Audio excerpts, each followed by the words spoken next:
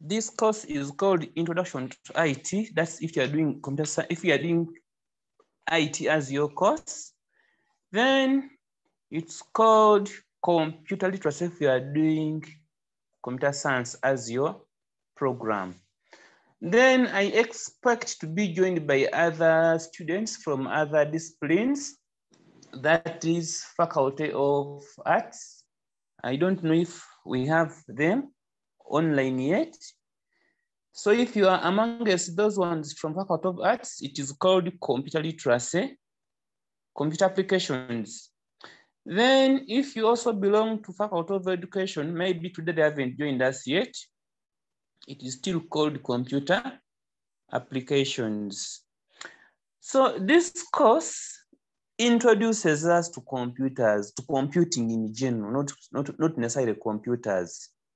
Just like you can see what has been happening in the world, computers have become inevitable. They are part of our lives. Of course, they have been even before COVID, but at least COVID proved it to us that we need to keep going even amidst whichever challenges or circumstances that come our way.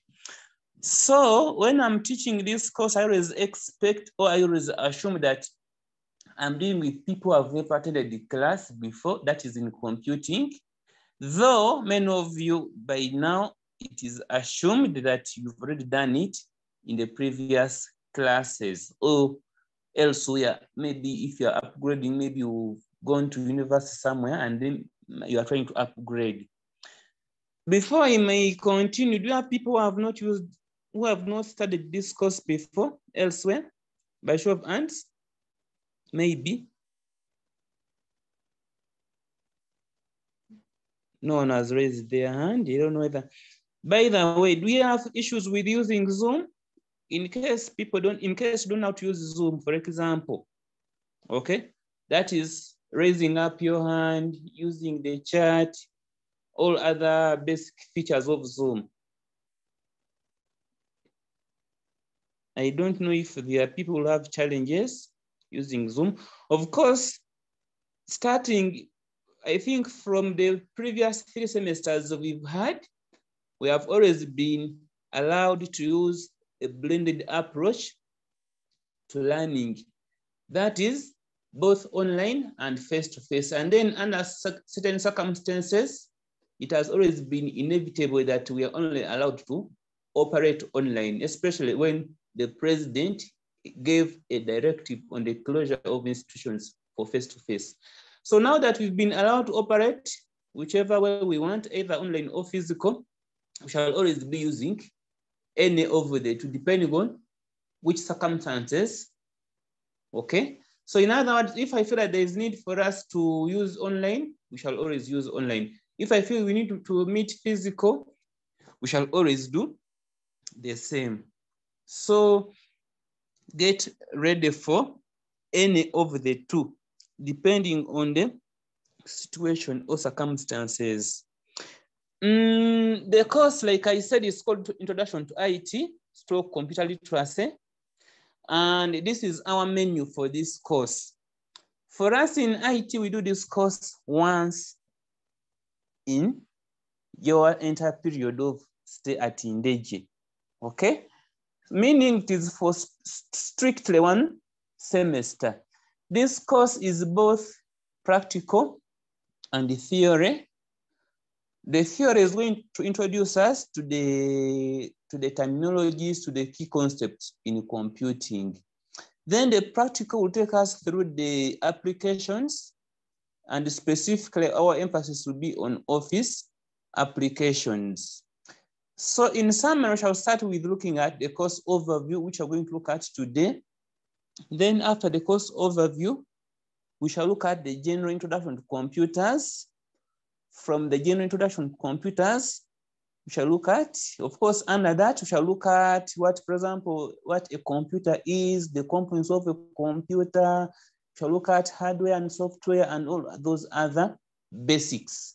What to look at before buying a computer and so on, the basic use of a computer, etc., etc. And then after that, we shall engage gears and look at networks and internet. By now, I guess we all know what internet is and what a network is. But in case we didn't know anything about a network, you don't have to worry, because we are going to look at it in details. Then from there, I shall look at files and folders. Then after that, we shall look at viruses and how to protect our computers against viruses. Then from there, we shall look at computer ergonomics. And when we talk about ergonomics, I'll be looking at the do's and don'ts, how to protect ourselves while working with computers, that is health-wise. Because in most cases, you find that much these computers are good, but of course they come with so many other health-related issues. That's why sometimes someone sits on the computer the whole day, and maybe by the end of the day, are feeling out of headache, maybe they're feeling like as if their site is not working very well, and so on and so forth. So shall look at how can we protect ourselves against all those other hazards that are associated with the use of electronic components, and specifically computers. Then from there, we shall dive into Office, and we shall specifically put our emphasis on Microsoft Office application suite. Okay, and within that suite, we have a number of packages such as MS Word, shall look at PowerPoint, shall look at Excel. If time allows, we might as well maybe briefly look at Access and Publisher.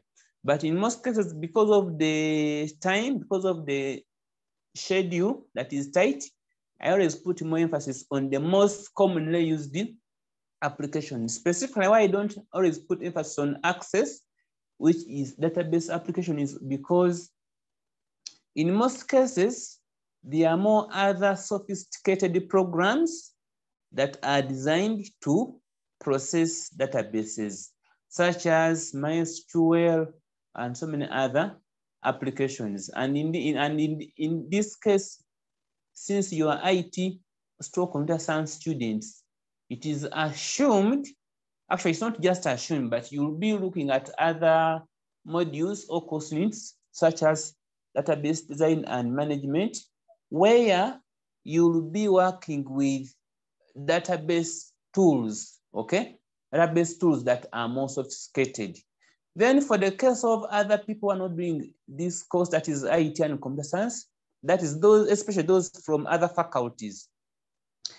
Because Access is not nowadays so much used because of the availability of other sophisticated programs, I always don't put much emphasis on it. And in any case, usually in a serious organization, there are other people, there's somebody who is specifically designed, who is specifically employed to work with databases as a database administrator or database manager that has all the necessary skills and tools that are up to date in managing databases.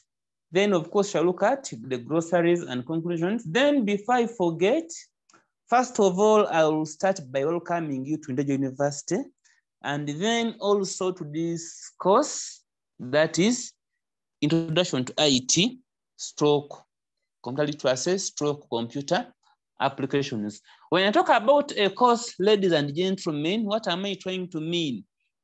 A course means, for example, what I'm teaching right now. For example, we have communication skills, it's a course. We have ethics, it's a course, and so many others. So whenever I talk about a course, I'll be referring to this specific module. Sometimes people confuse between a program and a course. The other big one is a program which has specific courses. Then when we talk about assessment, ladies and gentlemen, there are different forms of assessment. Let me talk about them briefly before we can move on.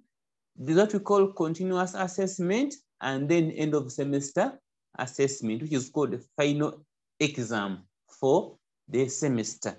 So in the final exam for the semester, that exam will contribute 60%, whereas continuous assessment, which sometimes is called the coursework, contributes 40%, This coursework can take any of the forms, such as take home, okay?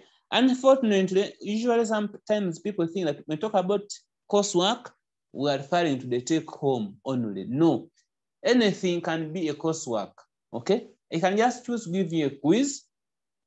You can choose to give you a test as the coursework, okay? Or any other form of assessment that I feel like. Now, when we look at university standards and university learning, you will find that while you are in high school, you did so many tests and assignments and exams. For example, in A level, a paper like, for example, maybe if you did economics, you find you did almost every week, you were doing a test in that subject or an exam in that subject. Unfortunately or fortunately, that score, each score you got ended there. It didn't reflect on the final certificate or pass slip. With university standards, however, whichever assignment you are given is final. Why? Because it will contribute a mark to your final grade. Hence, it will contribute to what will be on your transcript. So if you want to have a clean transcript, start today, okay? For whichever course unit or whichever course you are doing, start today. You are getting me? Then also, besides that, if you want to get a first class and you get a retake, just one retake in a paper, any paper you get a retake, that retake will follow you up to the grave, okay? Because it will be on your transcript, and wherever you take that document, they will always be able to say, so-and-so got a retake. And there are basic papers that you shouldn't get a retake in, such as this one here. So please take it serious, work hard. Even if it means 1 mark, if I give you an assignment and it's going to be marked out of 5, okay? Try as much as possible to perform to your best. Why? Because, for example, if you have a 49 minus just 1 mark, or you have a 59 minus that mark, or a 64 minus that mark, which can give you a 65, that alone is enough to change your grade. So please, whichever assignment you are given, take it final, because it will follow you up to your grave, because it will contribute to your transcript, the grade on your transcript. And unfortunately, once you get even a single retake in your course, however much you get all other units, however best you perform in all other units, you'll never get a first class. That's if you are looking at getting a first class. I've already talked about assignment. Then this time around, I think our mid-semester assessments, which we are calling courseworks or tests, are likely to be online, okay? Actually, they are going to be online. And assignment I'm going to give, it will be online through the Odell system or platform. So in case you've not visited it, try going there. In case you didn't know the link, it is ndwells@ndegeuniversity.ac.ug. And once you get there on the platform, of course, it will ask you to log in. So by now, you should be able to contact the relevant offices to ensure that you are registered on the online portal for e-learning. Then once you get there, of course, there are different faculties. Choose your faculty, and then the semester you are in, then you'll be able to see the different courses that are done in that particular semester. And most likely, all the notes are there as well. So to get started, like I said, that we are starting with the course overview. And look at this course. It's introducing us to computers, okay? And how computers work. Just in case you didn't know what a computer is, or if you've never worked with a computer before, at least by the end of this course, you'll be having good exposure with computers. Then from there, you shall go to the features and applications of computers, the different application programs we have on the computers, then how we can work with these computers, how we can manage them, how we can handle these computers, okay? All of those are part of the package in this course. Then using other related gadgets, okay, to not only process information, but also share information, to search for information, to document information, so that you're able to have what we call a digital environment where you're able to communicate digitally. To start with, why we are here as students is partly because of, actually not just partly, but we are here because of information. Why? Or what am I trying to mean? It is because you got information that there's a university called Indeje that you were able to apply. It's because you had that there's a university, that Indeje University courses are starting on such a date. That's why you were able to do it, to be present. Then why are you in this class specifically at this time, not other people? Because you got information that there's going to be a class at 2. So in other words, the life we live, everywhere we live, is dependent on information. Therefore, that is why you as managers of information, those that are doing IT / computer science, you are going to be the custodians of information in the organizations you are going to work. So because organizations survive or depend on information, they need people who are specialists in managing, in processing, in storing information. So that's what you are going to do at the end of your 3-year or 4-year program. Now, if I may move on, I will start by asking the class what you know about a computer in terms of definition. The platform is open. By the way, my classes are always student-centered, whereby I expect more from you. I expect you to participate more, okay? And then personally, I don't expect much from me. And then something I forgot to tell you, in case you were not briefed, is that at university, learning is not the way we used to learn at high school, whereby you are spoon-fed. What do I mean by this? We are all adults. None of us is below 18 years of age, okay? So we know why we came. Each one of us knows why they came to the university, and they know what they want. So at university, you'll find that at most, someone who is going to give you much will not go beyond 40%. That is the assumption. Much as sometimes some people end up spoon feeding you, okay? So that means that at university, learning is research-based. So you carry out research on anything that you are taught. Getting me?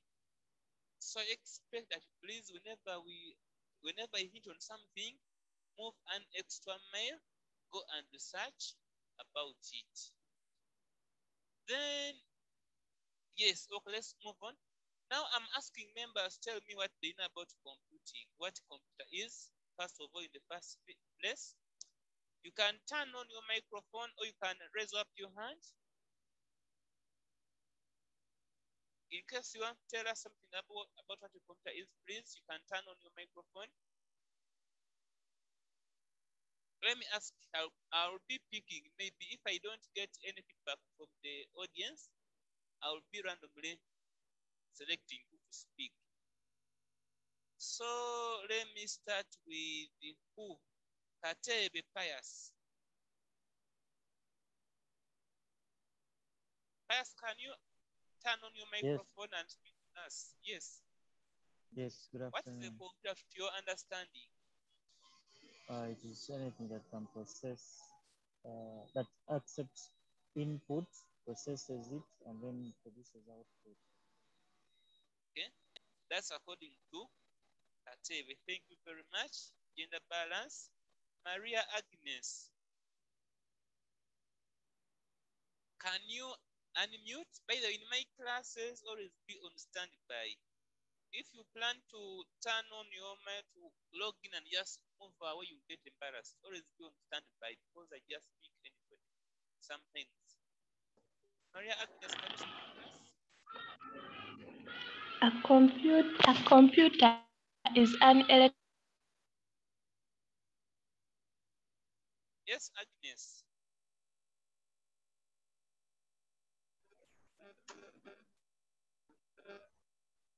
I think your network will be having a problem. Electronic programming. A computer is an information process. Hello? Yes, your network A computer is an electronic programmable machine. Yes. It's not clear. We can hear you now. You can continue. A computer is an electronic programmable machine for information processing. Okay. Thank you very much. Let me pick another person. Chitandwe Hood. Speak to us.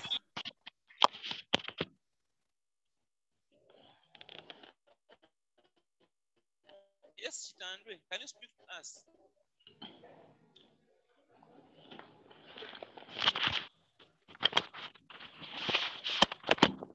Chitandwe, can you hear me? He's absent. Chitandwe is absent. Okay, Cho. Collins.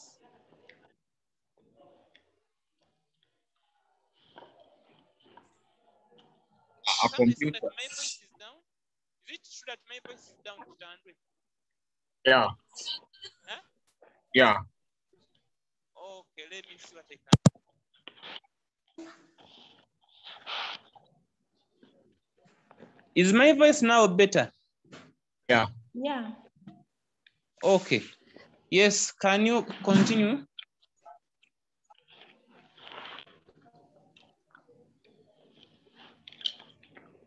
A computer. Yes. A computer continue. Is, a computer is an electric programmable machine that is used to input data and processes it information. Okay. Thank you very much. By the way, in my class, there are no wrong answers, okay? Sometimes people fear to speak, thinking that they are going to be laughed at, but we all came here to study and to learn. I assume that we all don't know anything, including myself, so we all came to study, okay? So don't fear to say anything. Otherwise, if you keep with it, you don't know whether it is right or not.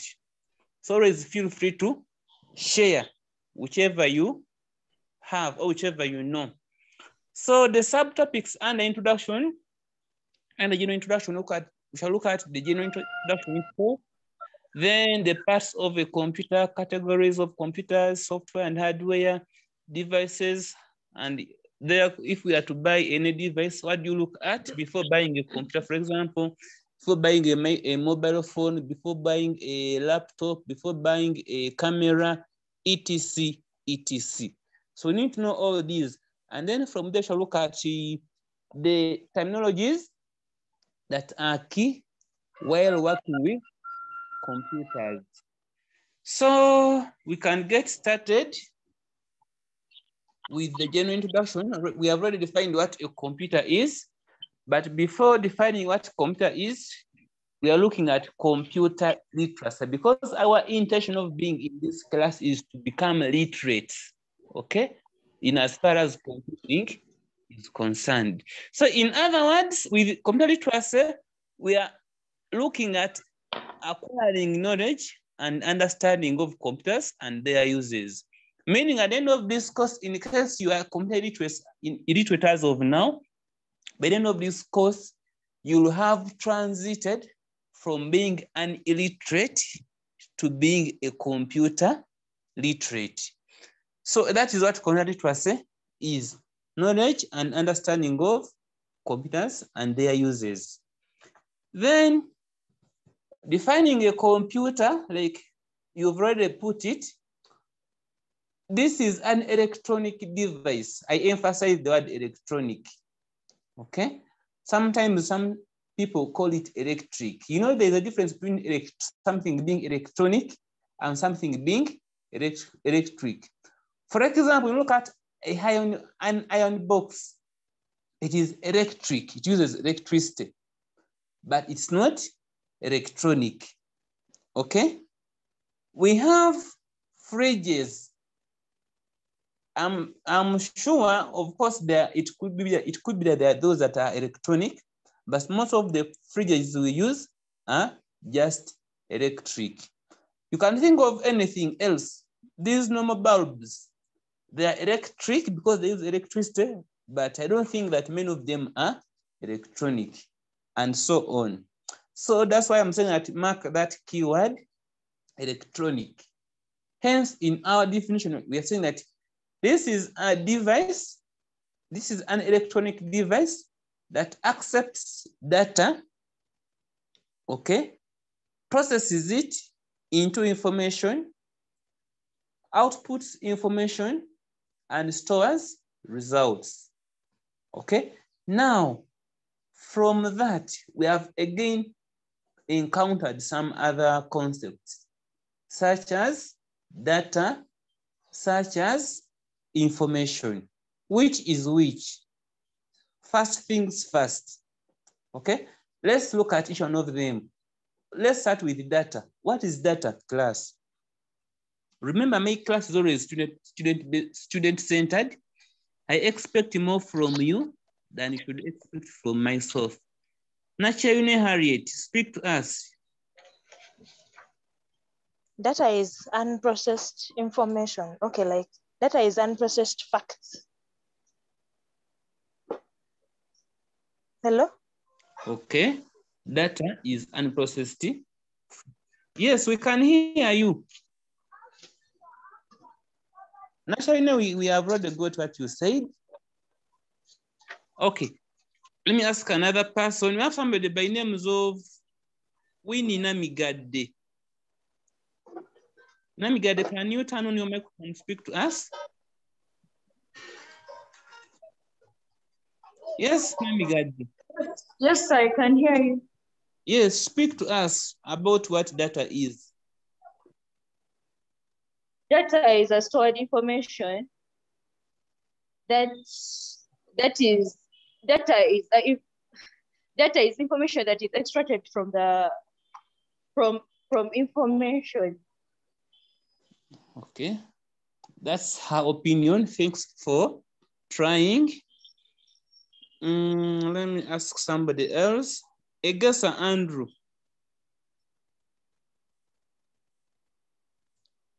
Egesa Andrew, can you turn on your microphone and speak?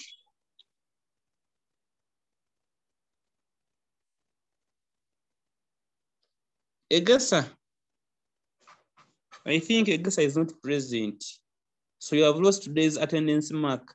Okay. Nanole Mebo Muwanguzi.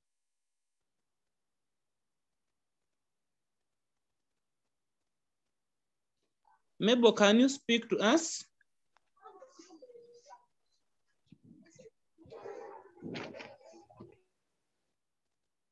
Mebo, can you speak to us? Nanole Mebo Muwanguzi, can you speak to us? Okay, she's absent. So we just like it has been put by the first participant. When you talk about data, we're looking at unprocessed facts, okay? Facts that have no meaning, okay? For example, if I may, let me see.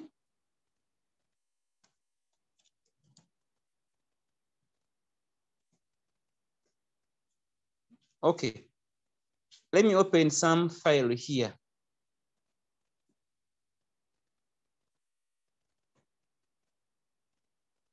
For example, if I may write something like this, what have I typed on the screen, members? If you may see my screen, what have I typed on the screen? 554 numbers. What does that mean? Nothing. It has no meaning. It has no meaning.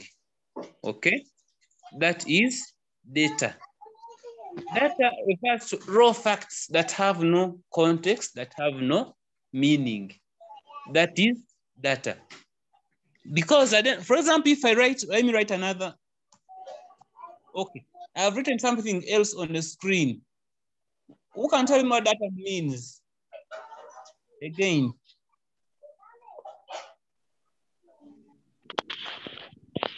(2021).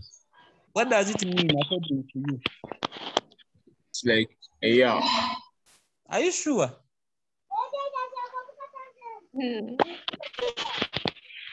Yes. Colin has told us that it means a year.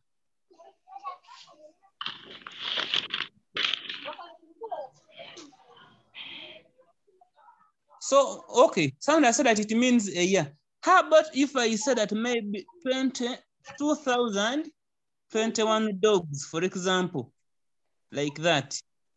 Will I be wrong? No, you're not. No, you're not wrong, No. but it has no meaning. Maybe I could say 2021 bricks, okay? Yeah. Like that. So in other words, data is just, it could be in form of text, it could be in form of numbers, in form of audio, in form of pictures. I can just come up with a picture, maybe I throw a picture on the screen, which picture has no meaning attached to it. Meaning, if somebody comes across it, they won't be able to come to a conclusion regarding that picture. So that's what we are trying to mean when we talk about data. Then we're also talking about information, which we've said that information refers to, what have we said it is? Information is processed data. Information is processed data. Now, when we look at data, we have said that it has no context, just numbers, text, images, sound, etc. Okay? For example, if I'm a journalist, assuming I'm a journalist, and I'm going to the field to collect information, to collect something about what is happening, okay? My data could be in form of images, in this case, or videos, video clips, which I need to assemble and create a story, which story has meaning in it, okay? If maybe I'm in charge of managing students' records, I could be having maybe some people's names, then I could be having some numbers. But what does the number mean? Is it somebody's age? Is it somebody's how much they have paid in terms of tuition? Is it the grade they got in the previous class? etc. You're getting me? Whereas with information, we're looking at processed data with context, with value addition, that information which is summarized, organized, and analyzed, upon which we can draw conclusions and make decisions. That is what we call information.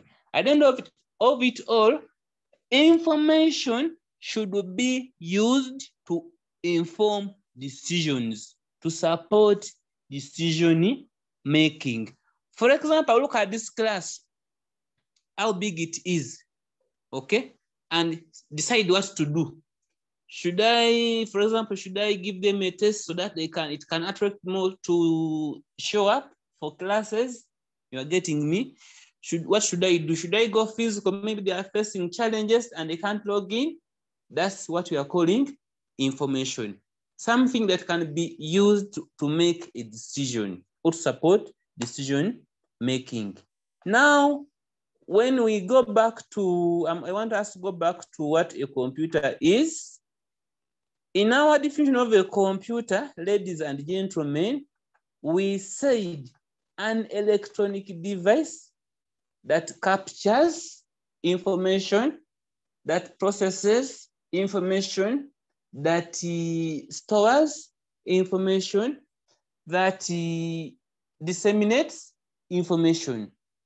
Now, the question is, when you look at that definition, or according to your own thinking, what are the basic functions of a computer? Yes, the platform is open for members to participate. My class is always like that. A computer stores. A computer does what? Used to store information. Okay, according to Collins, a computer stores information. Okay, thank you very much. Yes, Sherry. A computer inputs, outputs, and stores information into processed form. Okay, that's according to Sherry. Yes, Serena.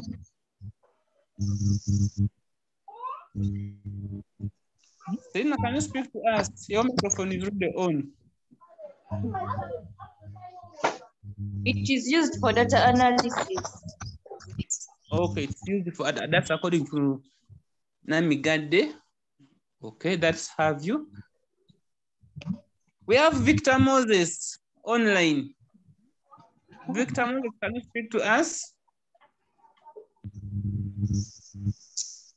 Computer processed information into useful data. Sorry? Computer processed information into useful data. Okay. Thank you very much. We have, who hasn't said anything? There is this person here with funny name, 11 or something like that. I don't know who he is. He forgot to rename. Let me rename him. Which name should I give him? I don't know. I want each one of us to use serial, that is your real name, because at the end of it all, if you don't use your real names, it might cost you, okay? So let's always use our real names. There's another person called Six. I don't know what Six means, whether it's his real name. When I'm making some evaluation or some assessment, I will be based on the name. A computer can be used to store information. Okay, so in other words, there are so many functions a computer can do, okay? There are so many functions, okay? But I remember when I was in high school, actually not high school, I think it was in P4, I was taught about, among other subjects, science. And in science, they taught us about an insect, okay? So my teacher told me that an insect has 3 body parts, which up now I contest. You're getting me? Because me, I see so many parts on an insect, including the compound eyes, the antenna, the abdomen, the spiral cord, so many other parts, the wings, etc. Now, similarly, when you look at a computer, okay, it has what we call basic functions, just like we're going to look at the basic components of a computer, okay? So in terms of the functions, they are about 5. First of all, the number 1 is input, okay? Regardless of what you are doing on the computer, you'll be entering or inputting data, okay? Using input devices or components such as keyboard, such as mouse, such as joystick, such as touch screen, and so on, okay? Then the next component of a computer is processing, okay? That is transforming what has been entered into something meaningful. That's another basic function of a computer. That is processing. And with the processing, it means transforming the input into meaningful information. Then after that, we have another function, which is called storage. A computer, among other things, stores information and data on its memory.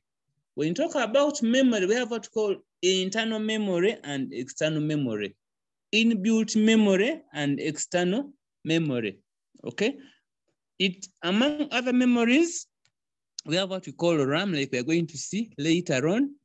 We have the internal hard disk, okay? We have the other storage components, which are external, such as CDs, such as memory card, such as flash disks, such as external hard drive, and so on, and as well as cloud storage. Then after storing information, we have what we call output as another function, okay? It outputs information in different forms. For example, it can be output on paper using the output component called the printer.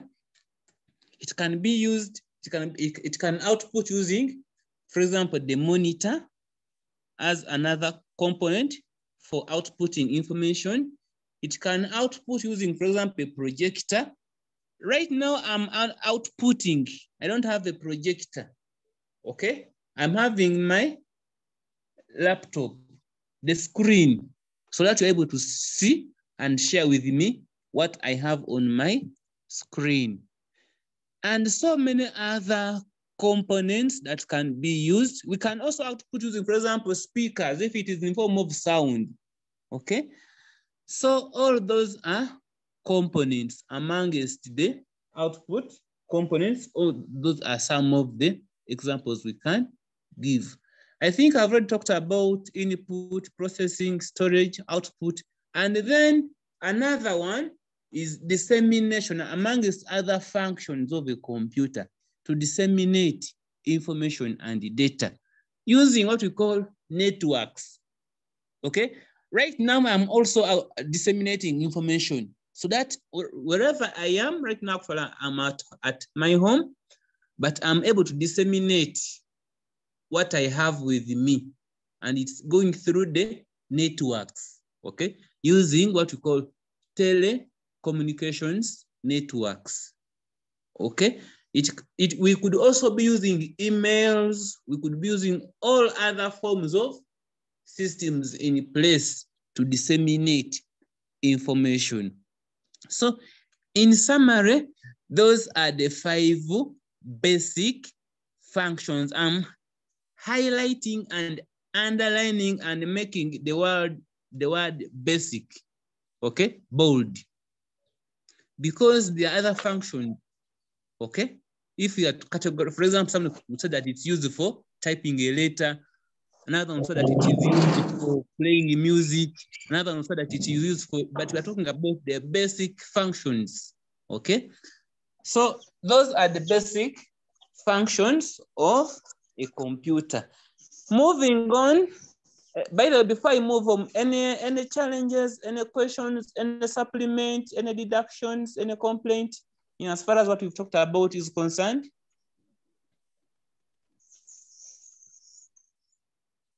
Silence means everything is okay. So I have a question. Yes. So to disseminate spread information, right? Your network is breaking. Can you hear me? Better now. Okay, so you use the word to what? Disseminate? Right? Yes. So to disseminate would be to spread the information, right? Yes.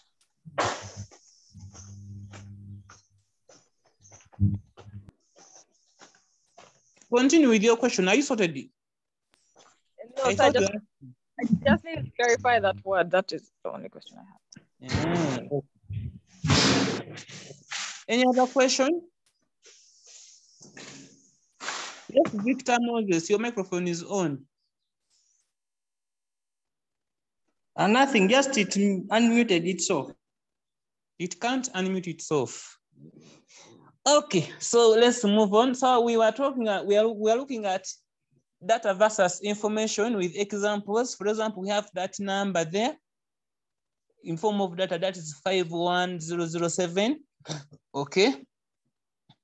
which we are saying that we can organize it into information that can mean different things. For example, someone can look at it in form of a date, another one in form of maybe somebody's salary, another one in form of a zip code, okay, depending on how it has been processed. But if we leave it the way it was in its raw form, it would mean nothing at all.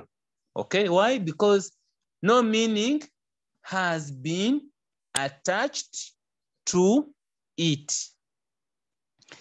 Then moving on, we have talked about information and data. Okay, then we're talking about, let's look at information system. What is an information? But even before looking at an information system, let's break it into different parts. That is, we have information and then system. Fortunately, we have already looked at what information is, and by now we know. Now, how about a system? What is a system, ladies and gentlemen?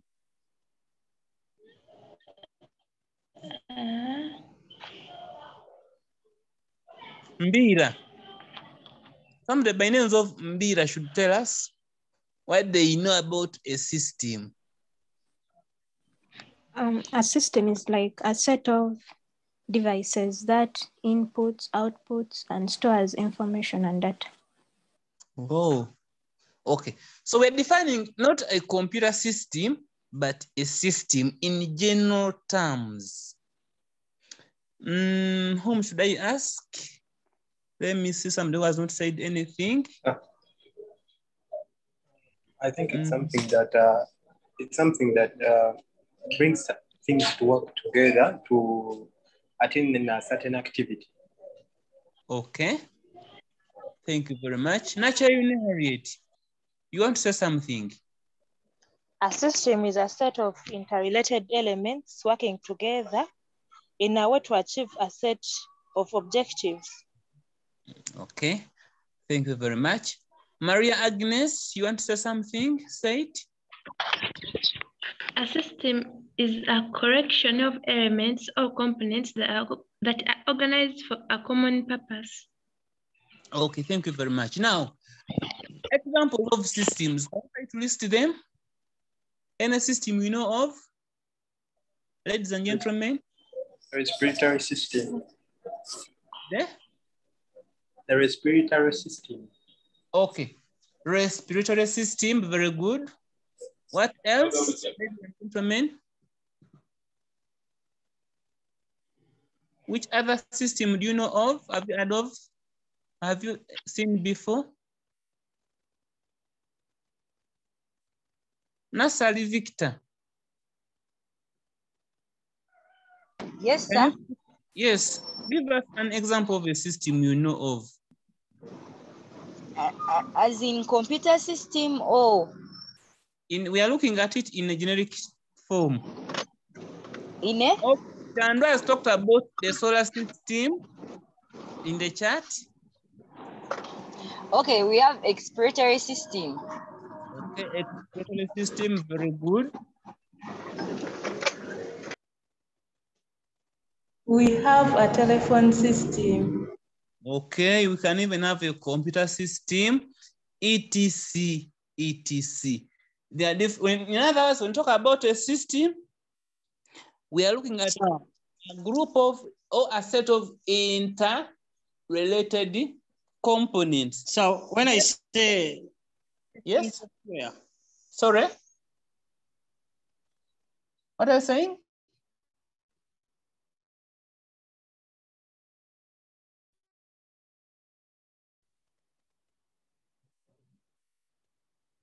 Okay, we move on.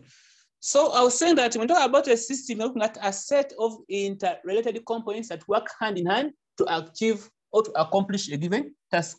For example, if you want to have food turned into blood, there are different components that work on that food, including the stomach and some other components. If you want to have the car if you want to get to Kampala from wherever you are, we have that car, that system of a car, okay? It has different components, including the tires, including the engine, including so many other components. Each one of them plays a certain task, contributing to getting you to Kampala, okay? Then you can think of anything else. The education system, it has different components, okay, that work hand in hand to ensure that illiteracy is pushed out of a country, and so on and so forth. Now, moving on, we are defining an information system. What is it? Yes, I'm waiting to hear from you.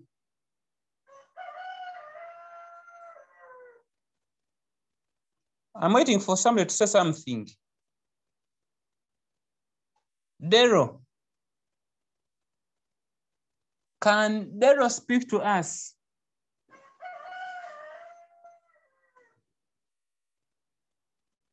Is Dero present?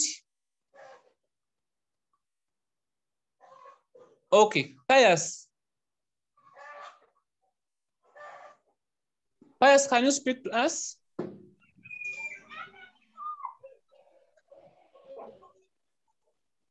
Sorry? An information system.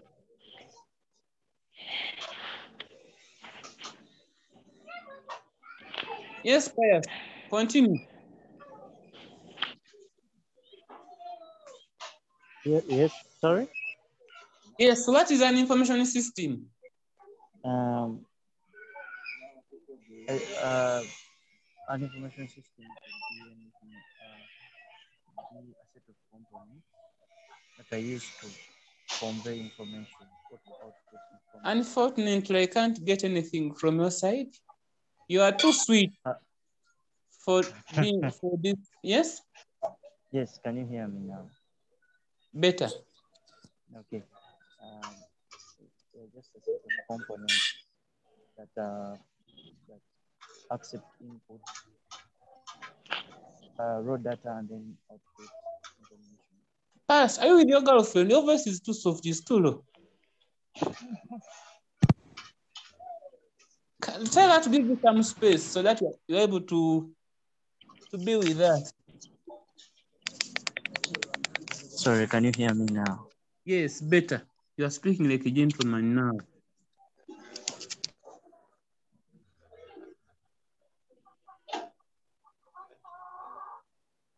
Yes, Pius, continue. Yes, now they're just a set of components. Hello? Yes, continue. We are getting yes, they are a set of components that accept input and produce output. Okay. That's according to Pius. Yeah, a set, not just one, but many. More like a chain link. Okay, thank you. That's according to Pius. Yes, somebody else with something different. We have somebody by names of 6 has raised up his hand. I don't know whether 6 is your real name. An information system is a system that collects, stores, and distributes information. Before going on, Yes. Pardon? Oh, there's a lot of noise in your background. There's a lot of noise. Now I'm clear. You have a lot of noise in your background. I've turned off your microphone. Oh, let me turn my side because. Okay, I've turned off all microphones. Okay, so we have looked at what a system is, and when we talk about an information system, we're looking at a set of components that work hand in hand to collect data, process it into information, store the information, disseminate the information, and retrieve the information. Then we have got what we call types of information systems. I may not need to look at it now. However, those doing IT, there's another course I'm taking you through. It's called the Fundamentals of Information Systems. So shall have to look at it in details. However, for those that are not doing this course, you can as well go ahead to investigate more about the different types of information systems and the roles information systems play in the management of an organization. Then moving on.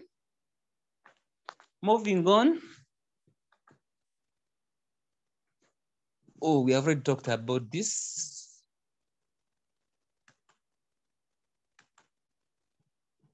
So I've talked about the basic functions of a computer, which is what we are seeing on the screen again. That's input, processing, output, storage, communication, or dissemination.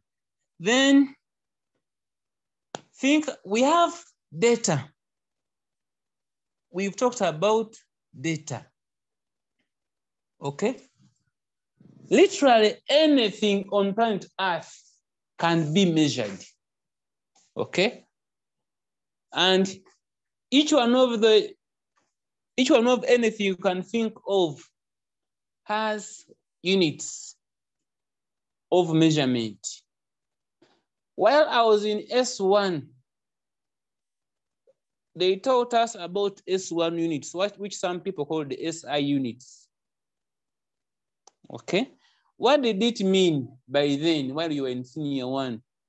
I think it was in one of the subjects. I don't recall the subject. Is it physics or English?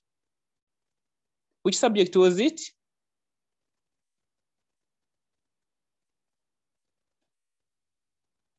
Which subject was it, class? You can now unmute. I've allowed for unmuting. I had disabled it before.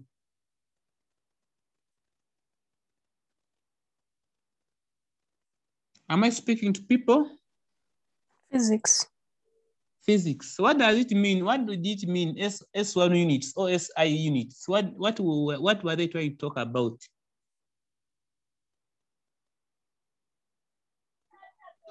Standard units.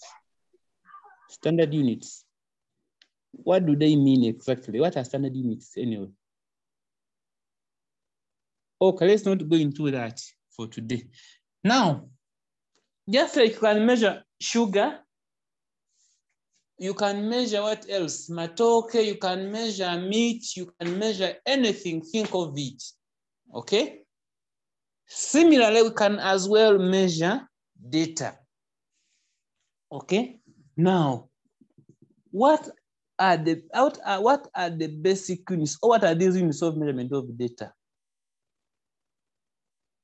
What are these units we use to measure data? Let me start with the most basic. What is the basic unit of data called?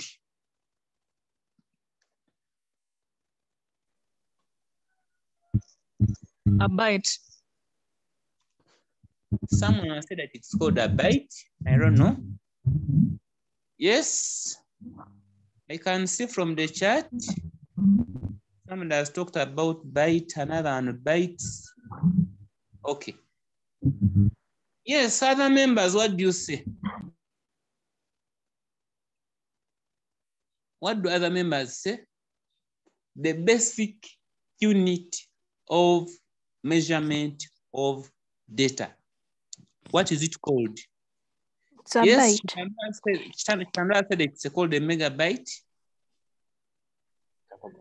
Gigabyte. Another one has called it a gigabyte. Okay. Let's all give our opinions. Feel free.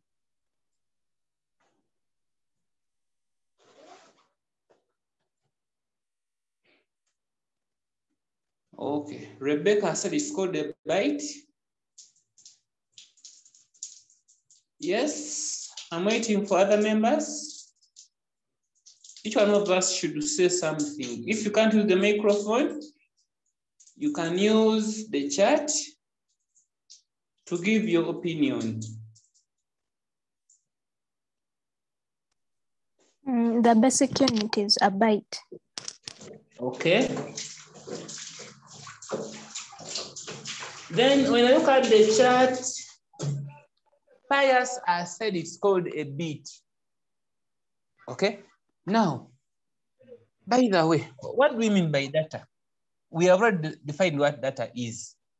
How about when you want to surf the internet and you dial *175 star something hash on Airtel, or *160 star, is it 2 hash? Or when you dial *165 and select data, what are you buying? Are you buying raw facts? What are you buying?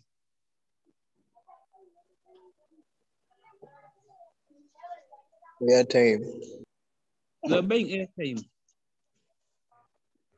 No, I mean if you want to surf the internet, do you buy airtime to surf the internet?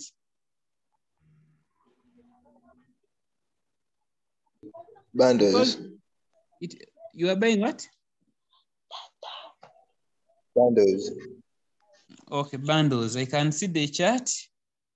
You are buying data. That's according to Rebecca. Another one, 6, I said that you are buying data. Which is which?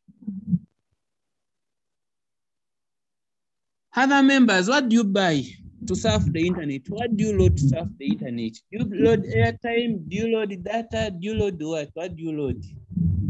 You load MBs. You load MBs. MBs.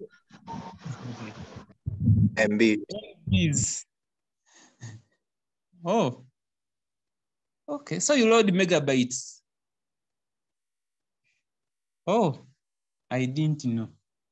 Okay, now, so that's why I said at the end of this course, we shall transit from computer illiterates to computer literates. Some people have talked about data, others MBs, others. So what is data in the first place? Those that say that we buy data, what is data? From what we've looked at the beginning. This beginning, which is which? Okay, so when you are buying, somebody has talked about internet bundles. Okay, so we aren't buying data in the first place. Okay, we aren't buying data because data are raw facts. We aren't buying raw facts. We are buying internet bundle, a bundle that can allow us surf the internet. That's what we are buying. We aren't buying data. Okay, because in any case, data are just raw facts, things which are useless, meaningless. Now, then other people have talked about MBs. What are MBs? Who can tell us what MBs are? What we mean by MBs? Megabytes. Megabytes. And what are megabytes?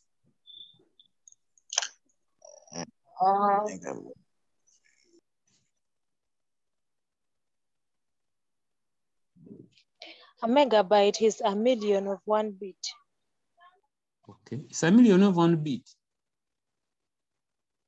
Okay, we shall get there. So you will find that, for example, personally, I last bought a bundle last month. Actually, it's expiring tomorrow, I've remembered. I last bought last month. And I've been using every day, including watching videos, including even Zoom meetings, including so many things. Okay. Well, I bought it. It was not in MBs. Otherwise, if it was in MBs, it would have expired. It would be depleted, I think, maybe in the first 1 day. Okay. It was in gigabytes. I bought about 50. Okay. Meaning different people have different rates of consumption. Not all people buy megabytes or MBs.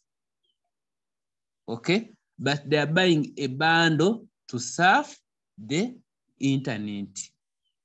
Therefore, different people buy different volumes of internet bundles so that they're able to surf the internet. So that means that depending on the package you've bought, it determines how much data you can either upload or download.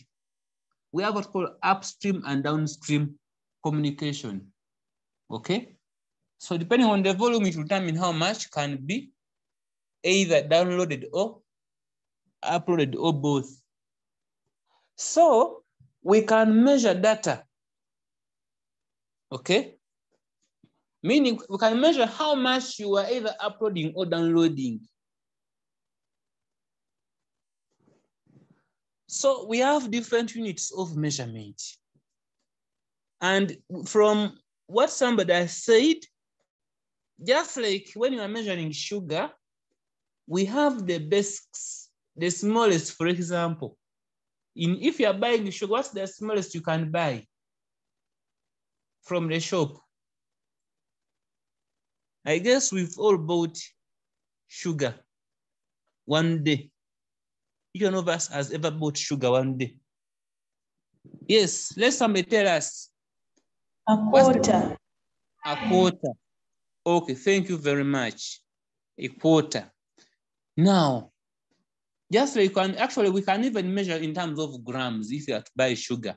1 gram, 2 grams, 10 grams, 250 grams is what we are calling quarter.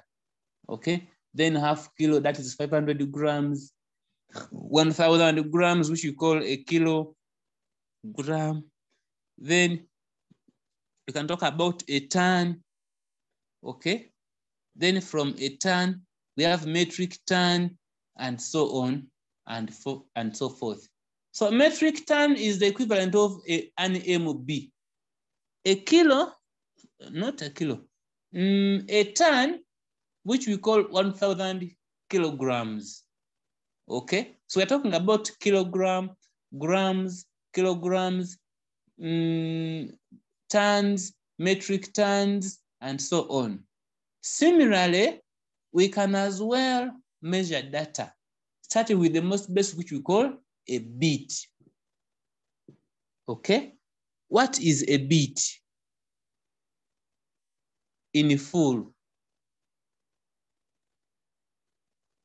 So when we talk about a bit, before asking what it is, a bit is the smallest unit of measurement of data. Okay, just in case you are asked what a bit is, it's the smallest unit of measurement of data. Now, what is a bit in full? Because when I say a bit, it is in short. What is it in full? I've already said I've already defined it, that is the basic, or it's the smallest unit of measurement of data. Now, what is it in full?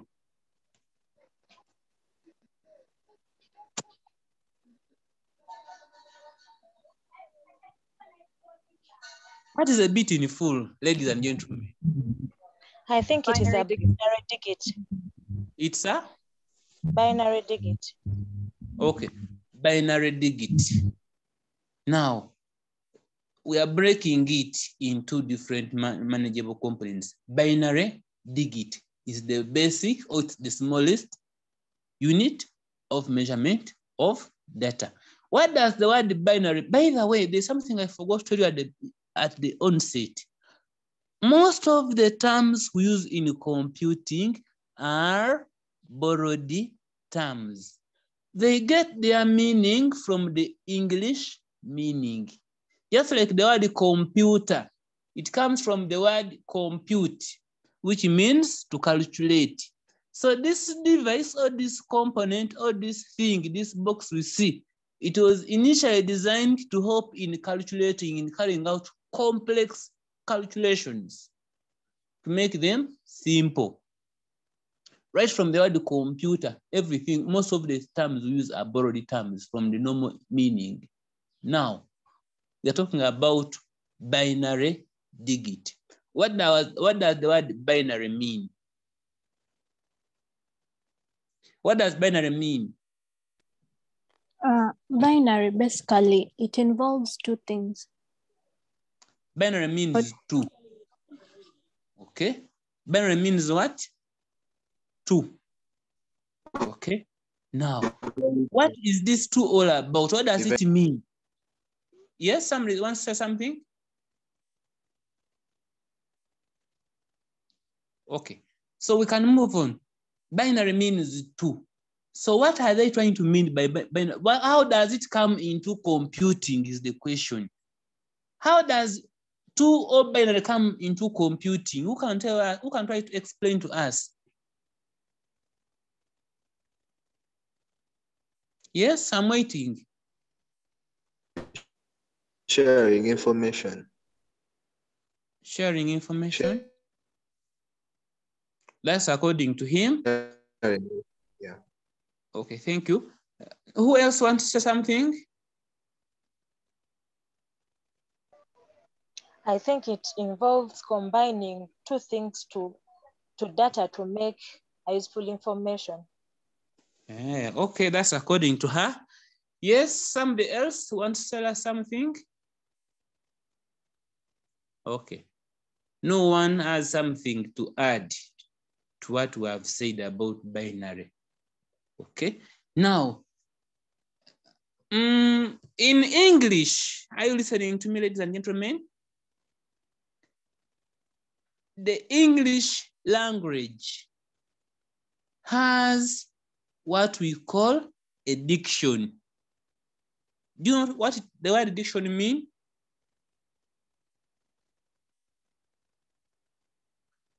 I don't think I'm with people. I'm saying the English language has its diction.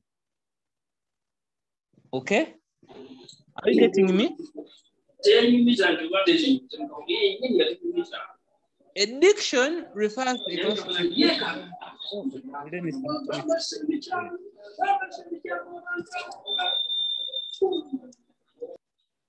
Okay, I have muted him. Okay, so the English language has what we call a diction, a set of words or a collection of where the word dictionary comes from.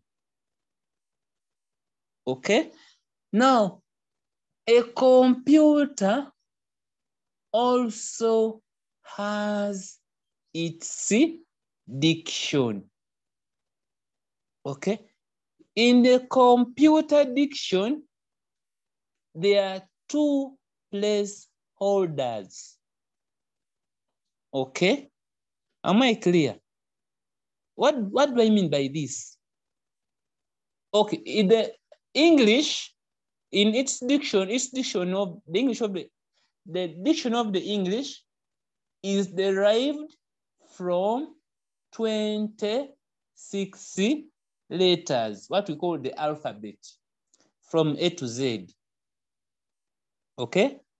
The Luganda diction is derived from 25 letters. That is from A to Z, but minus, they don't have Chu in Luganda. What else don't they have? They also don't have X in Luganda. Okay? Meaning 26 minus 2 is 24, but they have another one called Nga. How about the Runyoro or the Rutoro or the Ruchiga or the Rugbara? What's their diction? Let us share experiences before I can move on. If you come from any other region other than the two I've talked about, share with us. When I talk about Luganda, for example, they don't have any word which starts with the X. They don't have any word which starts with the Chu. Okay? Now, how about those from Busoga? Or those from wherever you're coming from, share with us. Members are absent on this. Okay. If you're absent on this, let me continue. So computer has two placeholders, okay? Each diction has two placeholders, that's a 1 and a 0. In each diction, there are only 2 letters, okay? That is a 1 and a 0. What does this mean? Look at the power button of your computer if you have a computer. Look at the power button of your mobile phone. I guess we all have mobile phones. Look at the power button of your TV. Look at the power button of any gadget that you have. When you look at that button, it has an icon. That icon is in form of a 0 and a 1 within the 0. I guess you must have noticed that before. Not so, members. Katebe, are you hearing me? I don't know whether people are with me. Sir. Yes. Sir, but smartphones don't have. Smartphones don't do what? Don't have it. Don't have a 0 and that's a 1. No, just look at it critically, you will see. Yes, I'm with you. If you look at it critically, you will see. Now, we move on. So, somebody is saying something on the chat. Let me check. Somebody has said that I have seen it. Okay. Now, what does it mean?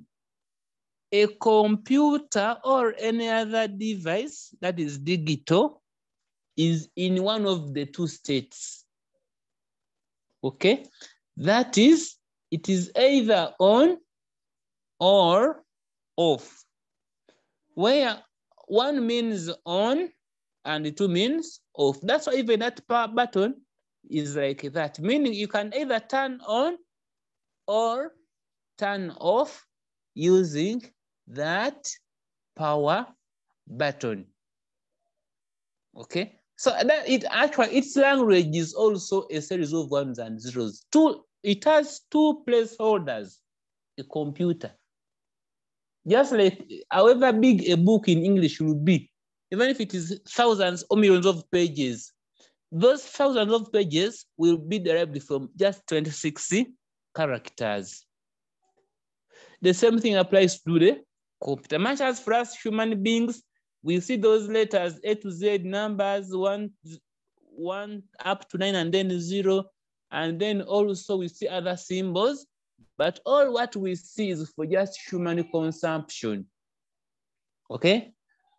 So for the understanding of the computer, whichever we type using the human language is transformed into computer language, which we call machine language. And with machine language, it is composed of a series of 1s and 0s. Okay? Now, right now we know what a bit is, and why is it binary? Is because a computer uses binary as its language. Okay? Which is also called machine language. Hence, the smallest unit of measurement of data in a computer is called a bit. When we move on, of course, there are other units, such as after a bit, we have what we call a byte. When we talk about a byte, we are looking at a series of 6 or a group of 8, sorry, not 6, a series of 8 or a group of 80 bits is what we call a byte. Then after looking at a byte, we have a character. How big is a character? Who can tell us? For example, I have letter A. If you're called Akeru, the first letter is A. How many bits are in that word Akeru? Let me look for somebody. We have somebody called Mbire, yes. That first letter M. How many bits are in that letter?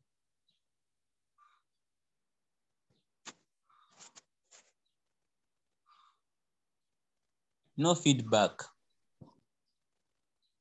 Yes, you are turned on your microphone. Continue. I think there are 5. There are 5. Okay. That's according to her. Who wants to say something different? I think there are 8. There are 8. Okay, that's according to her. We have somebody by names of Rebecca. I have a sister by names of Rebecca. So whenever I look at that name, I see my sister. Rebecca. Yes, sir. How many, for example, that letter R standing for Rebecca, how many bits? There are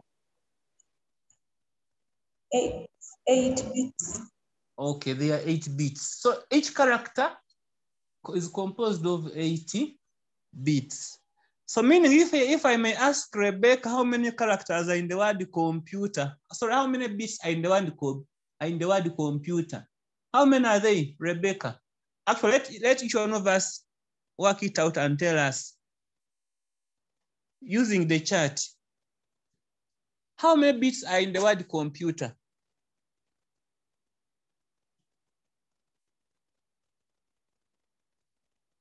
I'm waiting for the feedback. We're going to use the chat. So work it out and then type in the chat. So we have 64. Remember, there are 8 characters in the word computer. So that is, we shall say 8 times 8, giving us 64 bits. Moving on, we have talked about a bit, a byte, then we have a kilobyte. What's a kilobyte? We talk about, that's after a bit, we move to the next in size is a kilobyte. Sorry, is a byte. Then after a byte, we have a kilobyte. And when we talk about a kilobyte, we're referring to 1024 bytes, just like a kilo. Okay? A kilo has, if you're measuring sugar or anything that is measurable, a kilo means 1,000. Okay? In computing, it is, to be exact, it is 1024 when we are measuring data. However, sometimes we approximate, we round off, okay? And we say approximately 1,000 bytes. Then from a kilobyte, we have a megabyte. It's the same as the way we get a kilobyte, it is 1024 kilobytes. Then from a megabyte, unfortunately, most people when they are buying data, they think they are buying megabytes, okay? MBs. Maybe they are buying 1024 MBs, I don't know. Okay? Then after a megabyte, we have a gigabyte, terabyte, petabyte, and so on.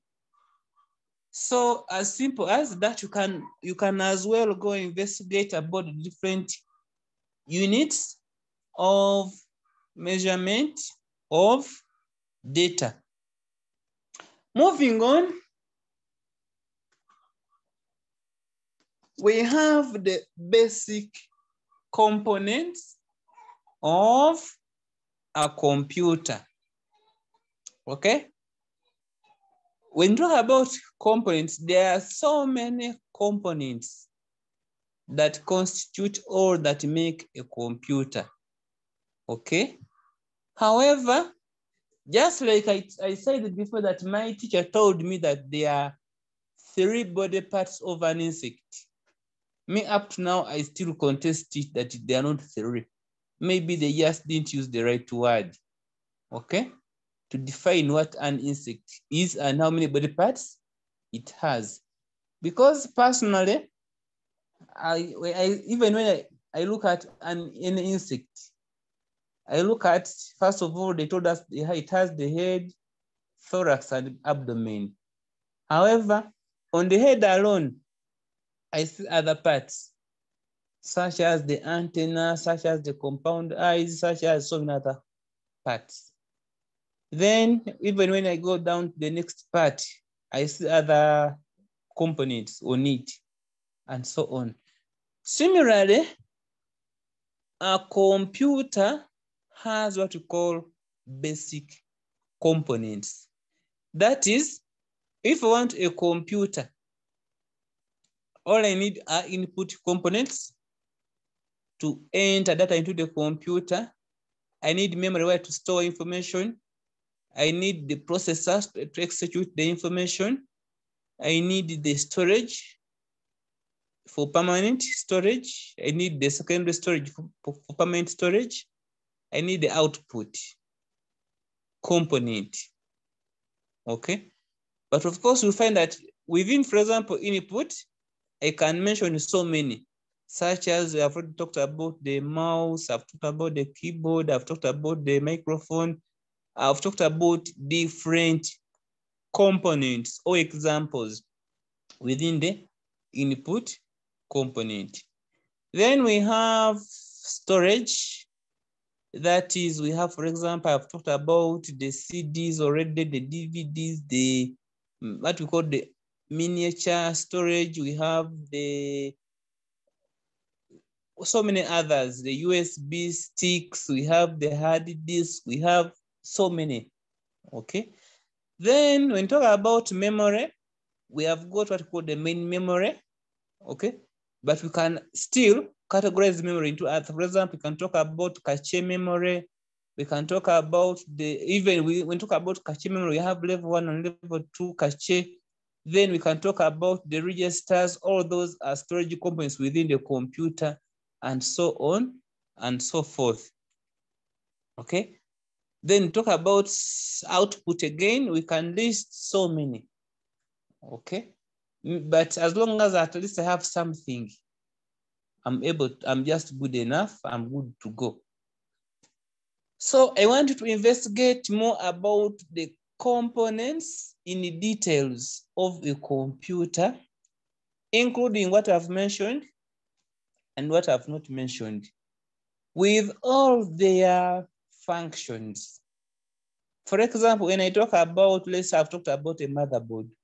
What is its role? Okay. When I talk about maybe ports, what do they do?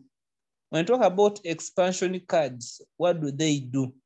When I talk about anything I want to talk about or I think of as far as the computer is concerned, what do the different components do? Okay. So I just summarized into the basic, but there are so many components that constitute a computer. I think being the first day, I may not need to take you so much since we are not yet used to, while at high school, we are studying for about, 40 minutes? And yet here we are given 3 hours. So we find some people are not used to studying for so long, but of course with time shall keep adjusting. So do you have any questions so far in as far as today's lecture is concerned?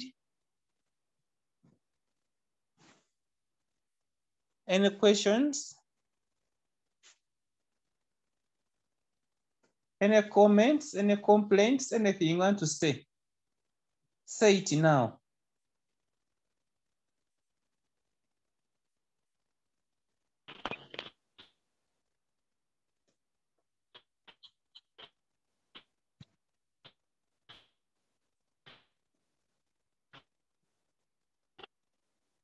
Someone is asking about cache memory. I talked about. Any other question, comment, complaint, addition, subtraction?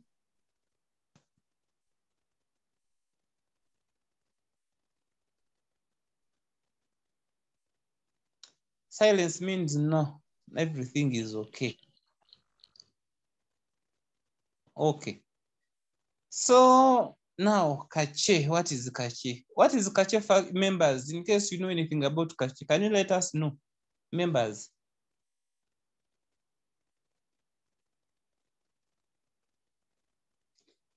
Anybody that wants to say something about cache? No one wants to share with us. Okay.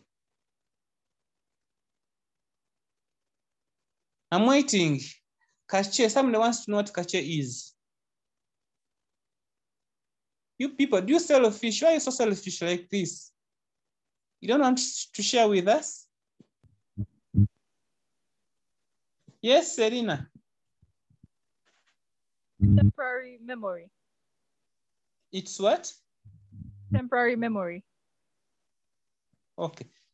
So cache is a tiny memory, so tiny. So when you say temporary, you are not exact, because even RAM is temporary.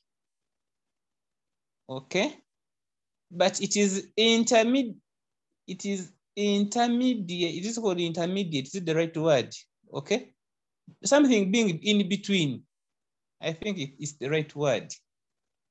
Okay, it's the memory between main memory and the processor that is used to bring back recently processed information to save the processor's time from waiting. For example, let me give an example. When you go to your browser, let's say Firefox, and type, let's say let's say I type letter G, okay?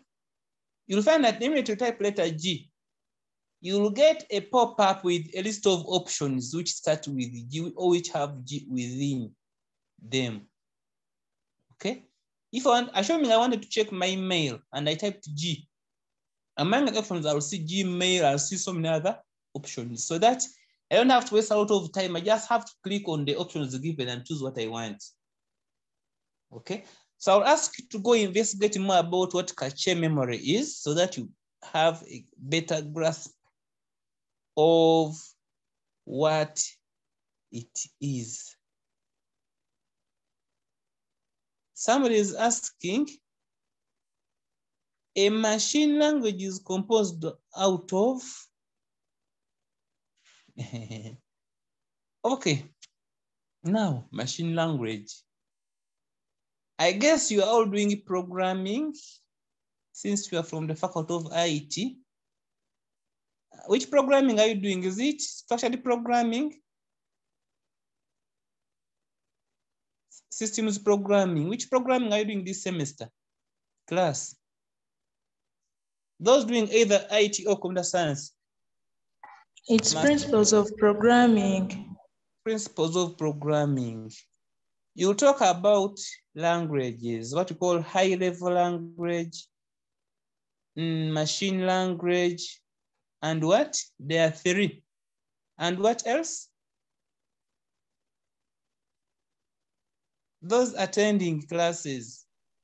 High-level languages. And low-level language, okay? High-level, low-level, and machine language. Machine language is the language used by the computer.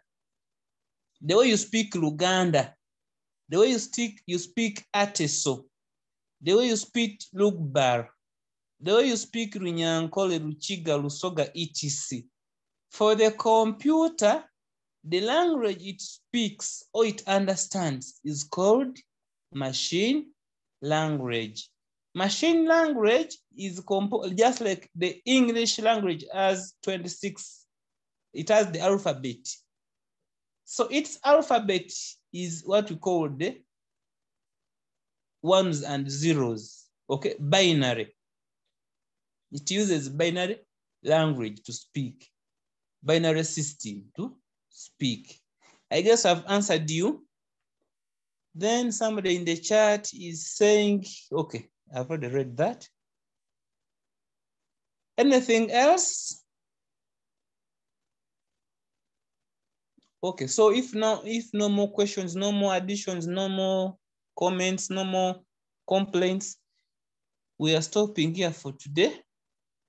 There is someone that said, thank you very much, you're welcome. There is a lady who contacted me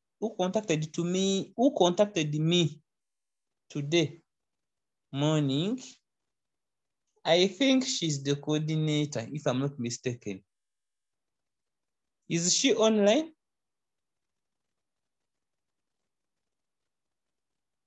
I'm forgetting the name. Yes, Sorry? I'm on. This is the Rebecca person who has the same name like my sister. Okay. Rebecca, first of all, why we didn't have morning class, there was a miscommunication between myself and the coordinator, who is my sister. I was online by 9. She thought we are going to be physical, and she had told me previously that we are going to be online. So that confusion there costed us. However, next week we shall meet. I think we shall meet online as well next week. When I feel, especially for fundamentals, there's nothing that needs us to meet physically. But for this one here, that is introduction to IT, we might maybe have some few physical meetings in the computer lab at block D. Now, regarding today's session that we are in right now, I have been recording the session. I'll upload it on YouTube and share the link with Rebecca, okay? So that those interested, in case somebody wants to recap, they're able to access the recording. So I think we can end here for today. Let's meet next week. Have a wonderful week and God bless you.